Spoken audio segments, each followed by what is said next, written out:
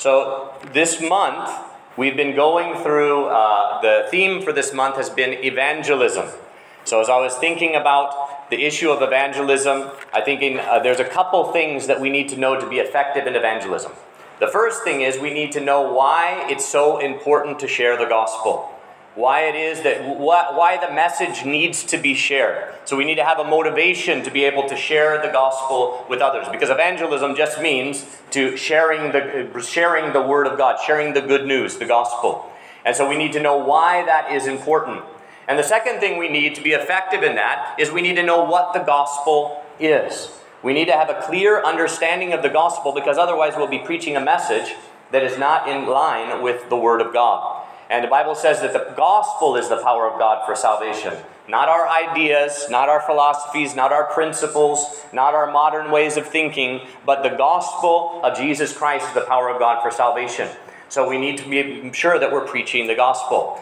And in our day, I would say probably in recent years, it's definitely been watered down. The gospel has been watered down. But even over the last couple hundred years, if you go back and you read men from the early Methodists like Wesley or Whitfield, or you read William Booth, a century later, or you read the Puritans, their understanding of the gospel is much different than what we're going to hear from listening to a message from Hillsong or from Joel Osteen or from somewhere out there. It's going to be completely different from what they were preaching. And so we need to ask the question, are we preaching the gospel? So in order to do that today, I wanted to look at probably, I mean this sincerely, probably the most controversial verse in the Bible. Probably the most shocking verse that is in the Bible about the gospel. It was spoken by Jesus Christ, and we want to look at it and we want to meditate on it so that we can see what the gospel is and maybe how we've misunderstood it up to this point. So let's go to John chapter 3, verse 16. Now as I read this, I want you to look at it and see if you can tell why this is so shocking, why this is such a shocking message. Jesus says this, "For God so loved the world that he gave his only begotten Son, that whoever believes in him should not perish, but have eternal life." Now, when we read that, to be honest, in our modern context with all of our churchianity that we're used to, when we read this, this is not shocking at all. In fact, this is the most unshocking verse in the Bible. For God so loved the world to get him. Of course he did. He's a loving God. And he loved the world. Yeah, they're sinners, but God loves sinners. I mean, this is the way it is. God so loved the world, he gave his only begotten Son. This is basic Christianity, and indeed it is basic Christianity. But a lot of times we have ripped it out of its context. Not only the context in John chapter 3, but the context of the Bible. The context of the revelation that God has given about himself. And so because of that, when we read this, we say, well, yeah, of course, God loves sinners. But actually, it's a very shocking fact that the God of the Bible loves sinners. That is a very, very shocking fact. And so we want to kind of just meditate through a few of the things in this passage.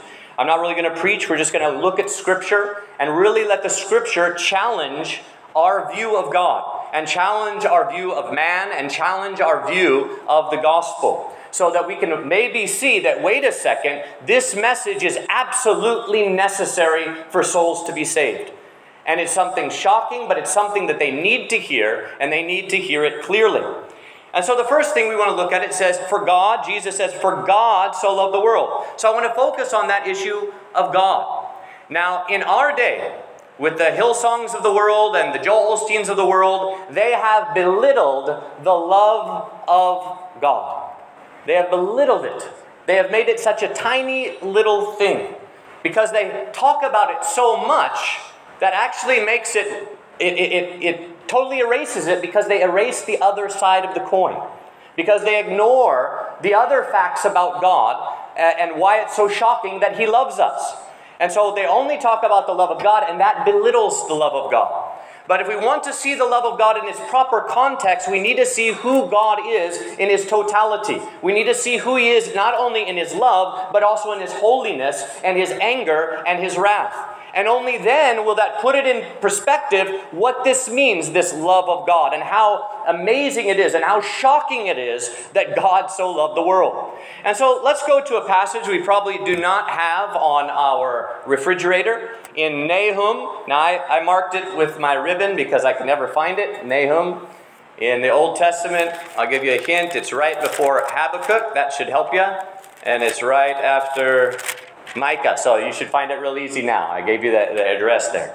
So Nahum, chapter 1. We want to read a verse about the God that we serve, the God that we love. Verse 2. The Lord is a jealous and avenging God. The Lord avenges and is furious. The Lord takes vengeance on his enemies, and he reserves it for his adversaries. Praise God. This is the God we worship. He's filled with anger. He's ready to pour out his wrath on his enemies. He's furious and angry. Now we might say, yeah, in the Old Testament, but he repented. In the New Testament, he got better, because this is how we think. Even though we might not say it that way, but we don't view God. When we think of Jesus Christ, we don't think him as furious, avenging, ready to pour out his wrath on his adversaries. But if we believe the Bible, and the whole Bible at that, the Bible here says that the Lord is a jealous and avenging God. Jealous for what? For his glory, for his will to be done, for his kingdom to come, for him to be the king and the only king that is served and worshipped. But they were worshiping other gods. They were worshiping the gods of the nations. They were worshiping idols. And so because of this, he was furious. He was angry with them. And so we need to see, this is the character of God. Is God love? Indeed he is. Is God a consuming fire? In the New Testament it tells us, indeed he is. It's a dangerous thing to fall into the hands of the living God, it tells us in Hebrews. Because our God is a consuming fire. A consuming fire. Jesus, it says that he has swords, or he says that flames, a fire coming out of his eyes, and he has a sword coming out of his mouth. And we read elsewhere in Psalms where that sword comes out of his mouth to cut down all those that will not repent. So we need to understand that right now, God is angry with this world. Let us soak it in. He's angry with the wicked. If we can go a little bit deeper, if we jump over to Psalms. Psalms chapter, let's start in verse 5. Probably another verse that is not written on our refrigerators. Psalm chapter 5. Verse 5. Those who boast will not stand in your sight. You hate all workers of iniquity. Now in Indonesian, if you're in Indonesia, that might be verse 6, but it's in there. It's in there. You hate all workers of iniquity. So when we read this, does that shock us? Does it shock us and make it, oh, no, God doesn't hate anyone? Well, I don't know. This is the Bible. This is what the Bible says. It says, you hate all workers of iniquity. What does it mean to hate? It means to have a passionate dislike, be furious with, be angry with, ready to bring wrath upon, because he's so filled with anger. And it even calls it hatred. Turn over to Psalm chapter 7, verse 11. God is a righteous judge, and God has indignation every day. Or some versions will say, all day long. God is filled with wrath and indignation all day long. When you picture Jesus in your mind's eye, or when you meditate on the Lord Jesus Christ, do you picture him as angry all day long, filled with wrath, hating those that work iniquity?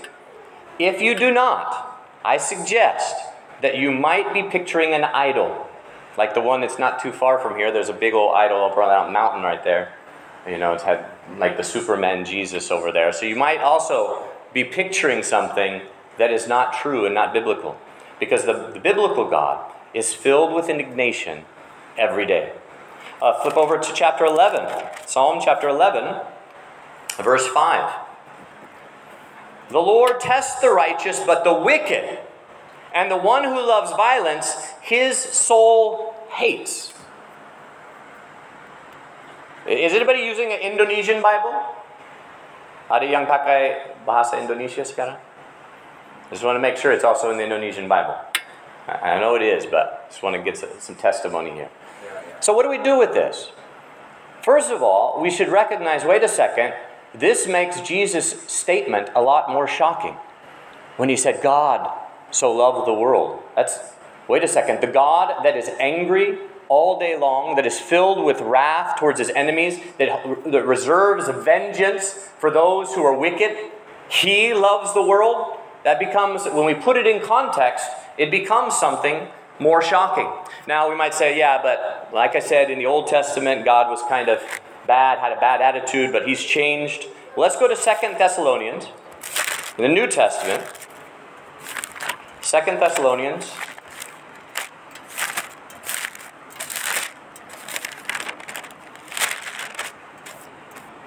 Chapter 2, look at verse 6 through 10.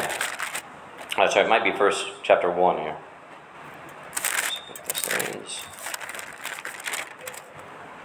Yes, chapter 1. Verse 6 through 10. It is a righteous matter with God to repay with tribulation those who trouble you. So it's a righteous matter for God to pay with tribulation those that persecute the people of God. And to give you who are troubled rest with us when the Lord Jesus is revealed from heaven with his mighty angels. What's he coming to do? Verse 8, in flaming fire, taking vengeance on those who do not know God and who do not obey the gospel of our Lord Jesus Christ. They shall be punished with eternal destruction, isolated from the presence of the Lord and from the glory of his power, when he comes in that day to be glorified in his saints and to be marveled at by all those who believe, because our testimony among you was believed. This is the Lord Jesus Christ, coming with flaming vengeance on his enemies. Because Jesus is Yahweh. He is God become flesh. He is the God of the Old Testament. And he is coming in anger he has reserved for his enemy, because he hates all workers of iniquity. Now let that sink in, because it's so hard for us, because we've been taught this idea that God is love, which is true, but when we only say that, we belittle the love of God, because we don't recognize that, wait a second, his love is going against all of his anger and all of his anger and furiousness that's towards wicked people. He reaches out to them in love. How great is that love? How great is a love that is so strong, it's stronger than death.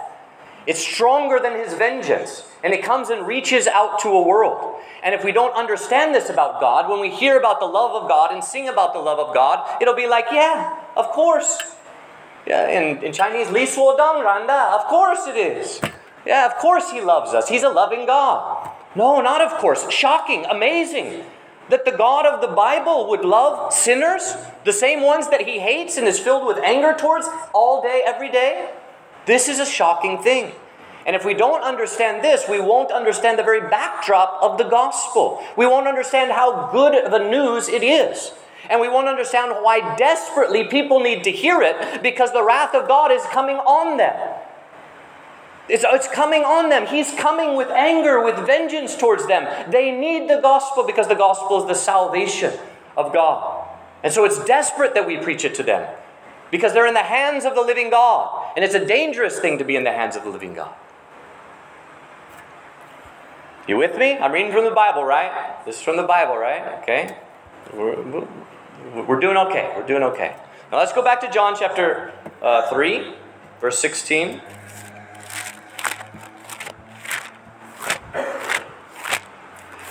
John 3:16 says, "For God so loved the world." Now let's look at the first thing that is shocking about this. In John chapter 1, we won't spend much time on this, but John chapter 1, verse 11 through 13, it says that He came to his own, and his own people did not receive him. Yahweh became flesh. He came to his people, the people of Israel. They did not receive him. But verse 12, "But to all who did receive him, he gave the right to become children of God, to those who believe in his name." Verse 13, who were born not of blood, nor of the will of the flesh, nor the will of man, but born of God. They were born again. They were born from above. Now, what's so shocking about this? Jesus, in John chapter 3, verse 16, was talking to Nicodemus, a Jewish leader, and was telling him he must be converted, he must be born again, or he's going to perish. And he's thinking, I'm a Jew. I'm one of the people of God. And all of a sudden he says to him, God so loved all the idolatrous Gentiles out there, God loves them. And if they will receive him, they will become the children of God, and the people of Israel, the children of the kingdom, will be cast out. This is shocking. For God so loved the idolatrous Gentiles, to Nicodemus' ears, this would be an outrageous statement. It would be an outrageous statement. But it cuts deeper than that, because it's not just that, you know, the Jews would wonder why God loves all the Gentiles out there, but why would the Jews be loved?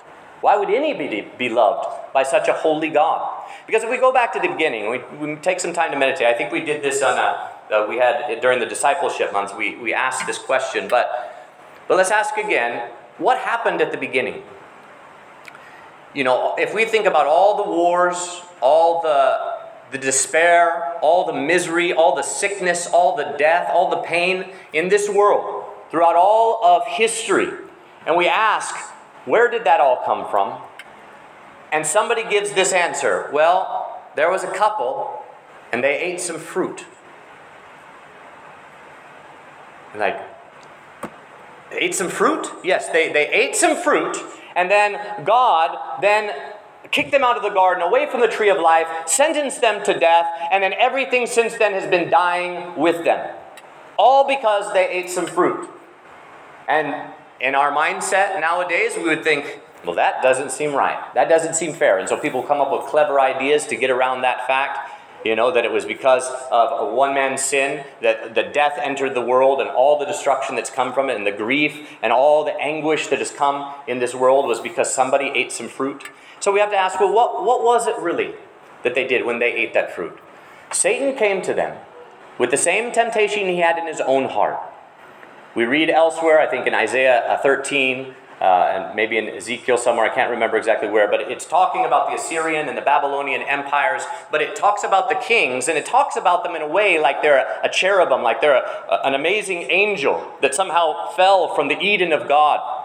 And when we read about it, it says that that cherub desired to sit on the throne of God. He wanted to make himself as God. So from that, we can get a type or a picture that Satan fell because he wanted to be God of this world. He wanted to be the ruler. He wanted man to submit to him. He didn't want to be a ministering spirit sent to minister to those that are going to be heirs of salvation. But he wanted to rule. He wanted to be like God. And when he came to Adam and Eve, he said the same thing. If you eat of this fruit, you will become like God, knowing good and evil. And so it wasn't just eating the fruit. It wasn't just taking a bite of fruit. It was treachery. It was rebellion. It was a breaking of a covenant from a good God that had prepared everything for them, had given them every possible good thing in this world, and let them have all of it, and made them under him. There was nothing higher in authority under him. The only thing is I am still God, so you must submit to me and not eat of this tree. And how long it took them, don't know exactly, but apparently it wasn't very long because they didn't have kids yet. So we look at it and they quickly fell to sin. But what was this sin? Was it eating the fruit? No, it was wanting to be like God. Wanting to be like God. And what a shame, because God created them in his image to rule for him. But they didn't want to rule for him. They just wanted to rule. They wanted to be in charge. They wanted to be on top. They wanted to sit on the throne of God. And so they rebelled against God. And so we need to understand first and foremost that sin is rebellion against a good God. See, in our day, and whether it's a believer, an unbeliever, an atheist, whatever religion they come from, if you say, "What is that, a good person or a bad person?" Yeah, he's a good person. He's good to his neighbor. He's honest. He's kind to other people. He's polite. He opens the door for me when I walk in. because people have a humanistic view of sin. They think sin is to disobey the command, love your neighbor as yourself. And so even people in the world will agree, yes, we should love everybody else. We should love our neighbor as ourselves. That is good, that is right. And if somebody doesn't do that, they're not a good person. But when David committed murder, committed adultery, and lied in Psalm chapter 51, he said a very, very strange thing. He said, against you and you only have I sinned. Against you, Lord, and you only have I sinned. Because when the conviction of God came, it wasn't so much that he had sinned against his neighbor, but he had disobeyed the first and greatest commandment, to love the Lord your God with all your heart, soul, mind, and strength. And so we can't have a humanistic idea of sin and say, well, that guy's a good guy. I mean, he's a nice guy. You know, it's kind of hard for me to imagine him going to hell. Well, does he serve God's Son? Oh, no. He hates God's Son. He doesn't believe in any of that. But he's a real nice guy. He's a wicked rebel who the wrath of God abides upon. Why? Now, imagine the situation that there's a kingdom. I think I shared this before, but there's a kingdom. And there's a good king ruling over the kingdom. But then there is this rebellious governor that says, no, I want this land, I want this province for myself. And so he goes around and he wins the heart of all the people. And then they follow him and he rebels against them and he takes charge of that province. And in that province, he does everything good. He gives them all welfare. He takes care of them. He's kind to everybody. He's humble with them. He does everything. He is the best neighbor you've ever had. He uses all his authority to serve his people. Is he a good man or an evil man? He is a wicked and evil man. Because even all the good things that he does are used to ingratiate people towards himself and away from the rightful king. He has stolen, he has become a rebel, and he has made a kingdom for himself and set himself up as Lord against the true and rightful Lord. And so when we look at a man that is a good man, and he's a kind man, he's a loving man, but he does not submit himself, as it said here, as it said in 2 Thessalonians, he does not obey the gospel of God, then it is sure that the vengeance of God is coming on him, because he is an evil and wicked man. Because he is rebelling against God. And his sins are against God and God alone. It's first against him. So we must recognize that sin is not just when we do bad things to other people, but even when we do bad things to other people. When David, as a representative of God, as the king of Israel, whenever he committed adultery, when he lied, when he murdered, he was supposed to be representing God. So by doing those things, he was sinning against God. This is why today, if we say, well, do we want to have a king in our, over our nation? No, we don't want a king. Give us a democracy. We don't want a king because kings are bad. And then we think about the Lord Jesus Christ seated on the throne as the only wise king. We say, well, kings are kind of bad. Why is he trying to control me? Why is he? Because we have a messed up view of what a king is because of men like David. Because of men that have served themselves instead of glorifying God in their kingdom. Instead of living as an image of God and showing what God is like, they've sinned against God by sinning against others. So we can't have a humanistic idea about sin. So when we say, for God so loved the world, we're saying a God that hates all workers of iniquity and is filled with furious anger reserved for his enemies, ready to bring vengeance on them, so loved a world that rebelled against him and daily rebels against him, blasphemes him in everything that they do, and boast about their own self-righteousness against him. That's shocking. That's shocking. That God would love that world is amazing. And when we belittle the righteousness and holiness of God, then we belittle the love of God. When we belittle sin and say, yeah, well, everybody's a sinner. It's just what we are. Everybody makes mistakes. Nobody's perfect. And we belittle it like that and say, wait a second, all men have become treacherous against a good God. And we belittle it. We also belittle the love of God. Because we don't understand how shocking this statement is. For God so loved the world. God so loved the world. Well, let's go and look even more about how amazing this is. If we go to Romans chapter 5. Romans chapter 5.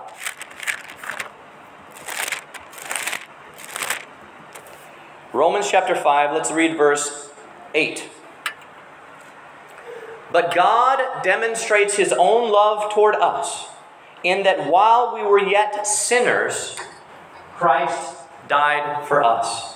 And if we read a verse before, verse 7, rarely for a righteous man will one die, yet perhaps for a good man someone would even dare to die. What does this mean? What is Paul saying here? He says, look, here's an example. Imagine I've got a neighbor. He's very helpful to me.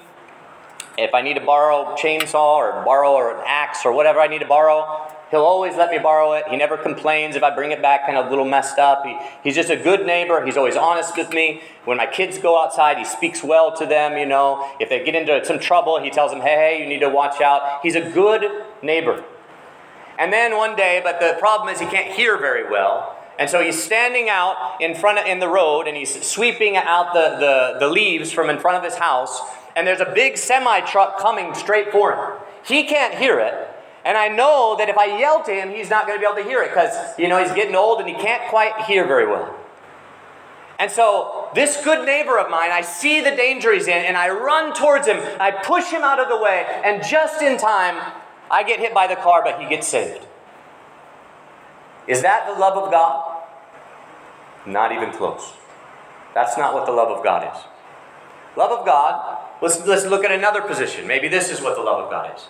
Now imagine that neighbor still doesn't hear very well, but he sure can gripe and argue and say all kinds of slanderous things and lies. He can curse my kids inside out. He steals my chainsaw. He steals my axe. He's a wicked neighbor, a horrible neighbor. I tell my kids just to run inside if he's outside because he's a dangerous man, a wicked man.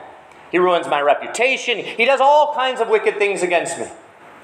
And he's out there sweeping the leaves off of the street in front of his house, and a semi-truck is coming. What do I do then? For a good man, it's possible that you would dare to die.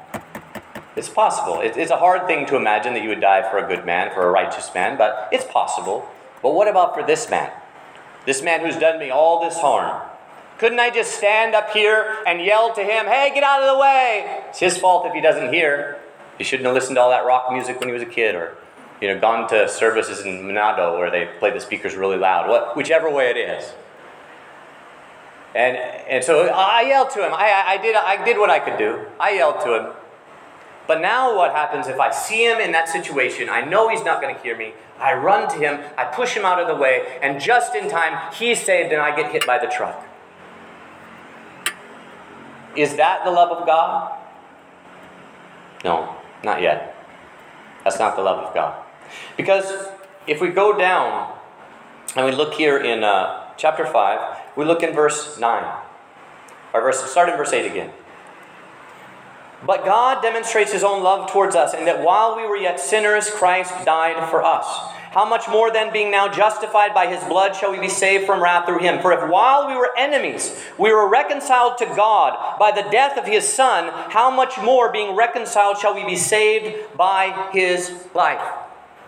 There's my deaf neighbor, the bad version of him. He's a jerk. He's a bad guy. He deserves to die. I see him. I see the truck coming. I can't get to him in time. But my son is out there. The one that he's treated poorly many, many times. And I yell to my son and I say, go, he's going to die. And my son runs, pushes him out of the way. Just in time, he's saved. My son dies hit by the truck. This is a better picture of the love of God. This is a better picture of what we're reading when we say, for God so loved the world that he gave his only begotten Son. That he loved his enemies enough not just to give himself even. Not because they were good, not because they did anything, but he loved them, even though he was angry with them, furious with them, had hatred in his heart towards them. A godly hatred, a right hatred, one based on truth, on righteousness, not just emotion. He had that towards them, and yet he didn't just, he sent his Son to die for them while they were his enemies. Not after they repented, Not after they changed their ways or they humbled themselves, but before they did that, he sent his Son to die. Now let's look at an amazing verse over here in Romans chapter 8. Romans chapter 8, start in verse, can't read, 31. What shall we say then to these things? If God is for us, who can be against us? He who did not spare his own Son, but delivered him up for us all, how shall he not with him also freely give us all things? What does this mean, spare his Son? On the night that Jesus was betrayed, he cried with loud tears to God, Father, take this cup from me, but not as I will, but as you will. Jesus once said that the Father always hears me because I always do those things that are pleasing to him. And after he prayed that with tears, sweating blood, in distress, in great grief, God stayed silent. And then again he prayed. And then again he prayed. All silence. God could have spared him. He said, with you all things are possible. I know with you all things are possible, but not my will, but yours be done. What was God's will? To crush his Son for us. So you have this angry God, filled with wrath, filled with hatred even, as the Bible says. The wrath of God abides on all that do not believe in Jesus Christ. That's also in John chapter 3. The wrath of God abides on all those that do not believe. So the wrath of God is there. It's ready to be poured out. He's got the reserved vengeance. And what is he reserving his vengeance for? These wicked people that have rebelled against him, have been treacherous, have been evil, in everything that they think, say, and do, they blaspheme God. And he is so angry, he is ready to cast them into the lake of fire. And yet, here you have Jesus Christ, his Son, who's always been well-pleasing to him. Please, Father, save me. Save me. Silence. Until he's hanging on a cross, forsaken by all of his friends, by everybody, and forsaken by the Father, just left in silence. My God, why have you forsaken me? Why did you not spare me? I've lived righteously. I've done everything, but you didn't spare me. Why have you forsaken me? He was praying from Psalm chapter 22. He knew why God had forsaken him. It was because this God, who's filled with wrath and vengeance, so loved a wicked world that he could not spare his Son and save them at the same time. So he sacrificed his Son for them. This is a shocking passage. It's shocking that this God loves this world. It doesn't say just God loved the world. God so loved the world. God loved the world so much that he gave his only Son. What does it mean that he gave his Son? Let's go over to John chapter 3 and look at verse 14 and 15. Just as Moses lifted up the serpent in the wilderness, even so the Son of Man must be lifted up, that whoever believes in him should not perish but may have everlasting life. So, giving the Son meant giving him to the cross, being lifted up on that cross. Being forsaken by the Father because he couldn't save his Son and us both. Now we know that the Son went into death in obedience, and because of his obedience, he came out victorious. But nevertheless, he had to go into the cross. He went in with loud cries, and the Father didn't answer him before the cross, but after the cross raised him from the dead and gave him the name that is above every other name. This is amazing. And if we go on, I won't spend much more time on this, but if we go on, in Revelation chapter 3, verse 21, Jesus says, for those that overcome, for everyone, those that overcome, I will give him to sit on my throne with me, as my Father has let me sit on his throne with him. So when it says, for God so loved the world that he gave his only begotten Son, so they might not perish but have eternal life, it's not saying so that they could be forgiven and they could go to heaven and not to hell. That's not what it's saying. If you think that's what it's saying, you don't understand what eternal life is. Because eternal life is not just that we're going to be forgiven sinners in heaven, at least we're not in hell. It's not going to be that. But instead, we are going to be the children of God in the highest place, seated on His throne with Him, ruling and reigning with Him forever and ever. What does that mean? That means that these men, this mankind that were demons, there is no distinction between the sin of a demon and the sin of a man. Except maybe that the demons know more. Other than that, a demon wants to be God and all men want to be God. They want to serve themselves and live for themselves.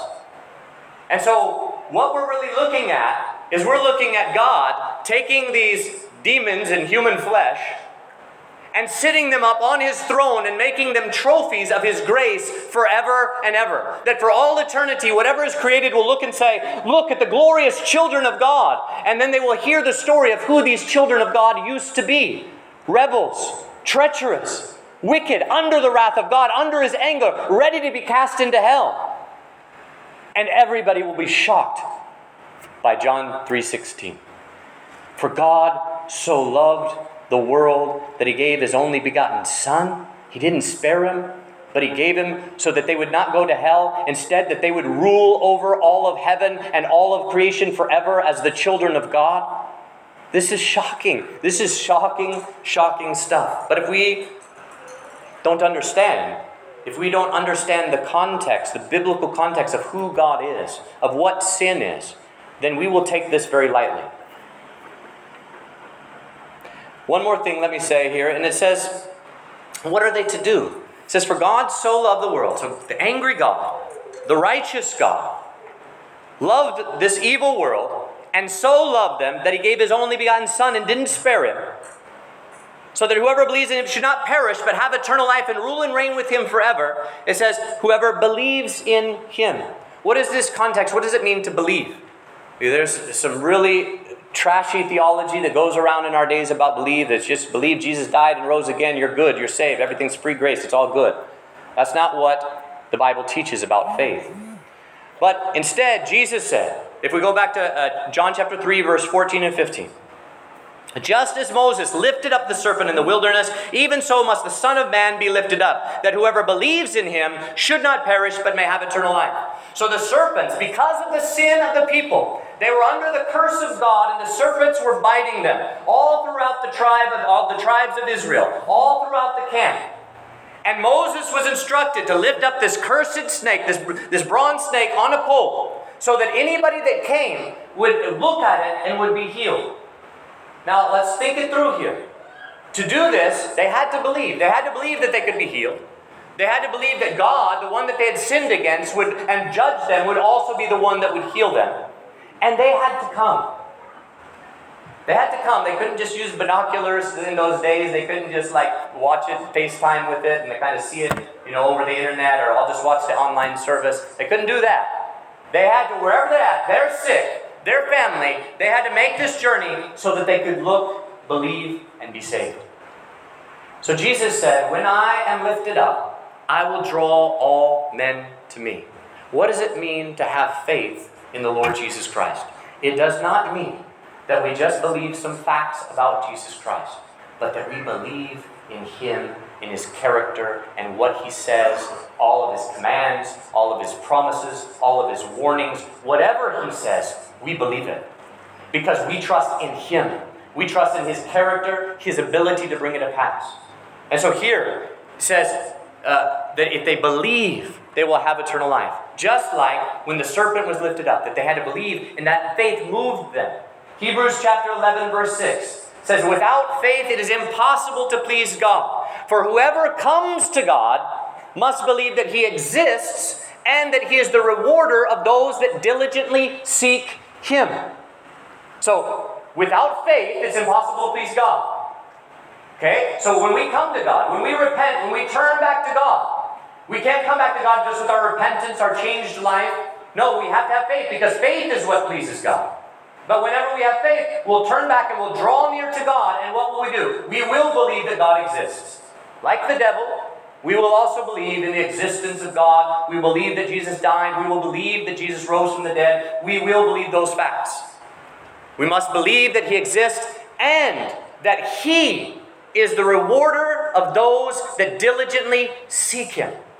In other words, we're trusting in His character. He's given us promises that if I will cling to Jesus Christ, if I will look to Him, look away from myself, look away from my own righteousness, look away from my own sin, look away from my own desires, I will take up my cross, deny myself, and I will follow Him and look to the Lamb of God that takes away the sin of the world. Then I will be given eternal life. And that will move me to follow the Lamb. In our neighborhood, there's... when we come out on the little road, I'm sure many of you have little roads that you come out on, and there's always chickens with chicks. There's always chickens with chicks running. And so, you can only wait so long for the chickens before you've got to get out of the road. You've got to keep going. And so I drive slow, but I see the mama chicken here, I can't see the little chicks. I don't know if I'm going to crush one of the little cute little chickies or not. So I go slow, but whenever I see the mom way over somewhere, in the brush, I know that the chicks are with them. I know the chicks are there. Even though I can't see them, I know they're there because the chicks trust their mom. And how do you know they trust their mom? Because when the mom starts running away, the chicks all chase after the mom. They all trust the mom, and they'll follow the mom wherever she goes. And somebody that trusts the Lamb of God will follow the Lamb wherever He goes. Not because they're righteous, not because they fixed themselves, not because they did everything, but because they believe. They believe that He is the Lamb of God that takes away the sin of the world. They believe in everything that He says. They believe His warnings that those that rebel against God are under the wrath of God and will perish. They believe it, and they tremble at the word of God. They believe the commands of God that Jesus says we must submit to Him. Why call Him Lord, Lord, and do not do what He says? They believe He is Lord, so they listen to His commands, and they seek honestly to walk out their salvation with fear and trembling. And they believe His promises that He is the rewarder of those that diligently seek Him. That says that if you will cling to my Son, if you will believe in my Son, and you will trust in Him, and you will love Him, you will be my son, you will be my daughter. Not because of anything that you've done, but because of everything that He's done. And simply because you trust yourself to Him. You cling to Him. Just like those chicks do to that mother hen. So let's go to John 3:16 and let's read it in its context, its biblical context. For the holy and righteous and jealous and avenging God so loved a wicked, rebellious, and treacherous world. He loved them so much that He gave His own Son to die on a bloody cross, forsaken and alone. He didn't spare Him, even though He cried out and sweat drops of blood. But He died for the enemies of God, and it was His Father that sent Him to do it. So that they would not face the wrath of God, but instead they would enjoy the eternal favor of God as God's children forever and ever. And in order to receive this gift, they must be like those who recognized they had sinned against God. They felt the wrath of God bite them, and they knew that it was on them. And so they ran to the grace of God that was revealed in that serpent on the pole.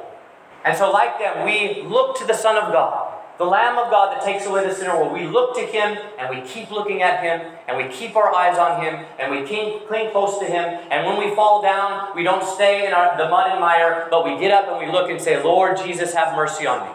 When we're walking on the water and we begin to sink, we say, Lord Jesus, save me again and again and again. We come again and again before the throne of grace because His mercies are new every morning.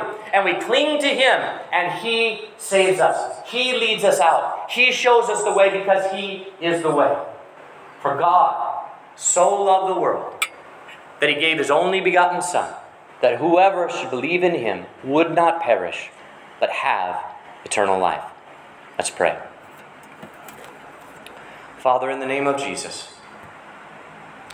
help us to recognize the desperate state of this world around us, that this world is under the wrath of God, that those who are outside of Christ are going to die in their sins and be justly condemned by Your wrath forever and ever.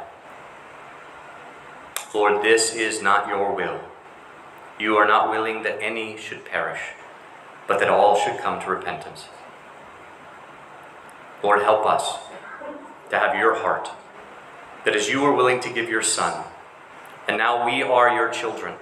Help us not to save our lives, but help us to give our lives to evangelize the lost, to share the good news of Jesus Christ, the grace of God, to point them to the Lamb of God that takes away the sin of the world. Help us not just to bask in blessings, Lord, but instead help us to see the danger that our neighbors are in. And more than that, help us to see what Christ died for, so that the Father would have a kingdom of children that would belong to him, because you are not willing that any should perish. So help us. Help us to see your heart. Help us to be part of the salvation, Lord, that you bring to men, Lord. Help us, as Paul said, to fill up what is lacking in the affliction of Christ in our flesh. That is, that you gave your life to save them. Help us to give our life to share your good news with them, Lord. Help us to recognize who you are, to recognize who we are, to who the world is, to who Christ is, and what this good news of salvation is, Lord God, and help us to take it to those around us. We don't know how to speak well, we don't know how to communicate it well, we don't know how to say it all right, but just help us to have your heart at least. That we would just say the name of Jesus and say, he can help you, he can help you, he can save you, he can change you, he can do it. Help us to point to the Lamb of God. If nothing else, just help us to point and say, this is the Lamb of God that can take away your sin.